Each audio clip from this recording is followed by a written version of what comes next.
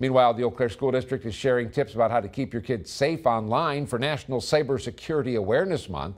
At home, Superintendent Marianne Hardebeck advises parents to be aware of what websites their children are on and install a firewall to protect personal information.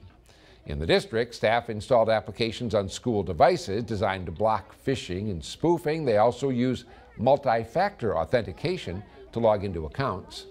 Our personal information is very valuable. It's not only valuable to us personally, but it's valuable to other people, and people can use it for illegal purposes. And so it's very important that we have those protections in place.